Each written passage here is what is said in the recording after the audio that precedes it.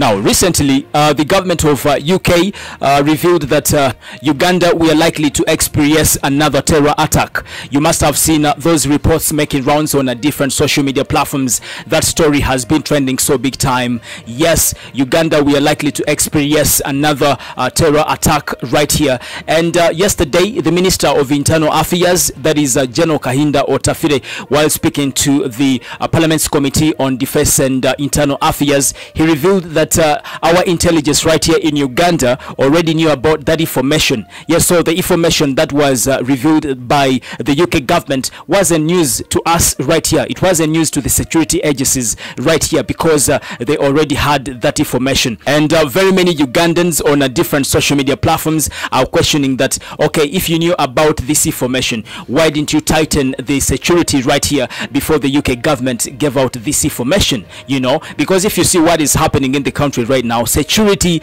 is very, very tight, checkpoints everywhere, but all this is done after the UK government gave out this information that Uganda we are likely to be attacked by terrorists. So Ugandans are questioning that if the Minister of Internal Affairs, Gen Kahinda Otafire, claims that they already knew about this information, why didn't they tighten the security before the UK government gave out this information? Why? What was hard?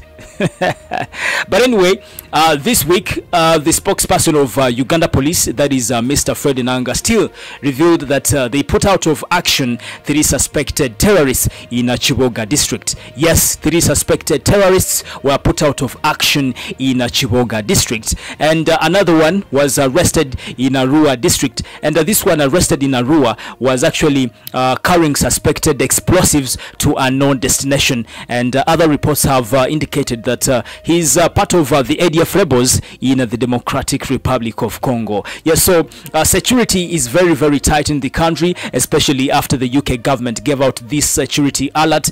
And this is our country. We need to be very, very vigilant. Yes, anything can happen anywhere, anytime. Yes, so let's try to be vigilant. Let's try to be very, very careful. I'll be keeping you posted right here on the Buzz UG. My name is Melas Milo, aka Fuller. Don't forget to subscribe in case you haven't, and also tap on the bell for all the notifications. 0778929141. That is Haj Mukisa Karimom Somi Wedua. Get in touch with him and he will get you sorted just in a very short period of time. It is a bye for now. Thank you.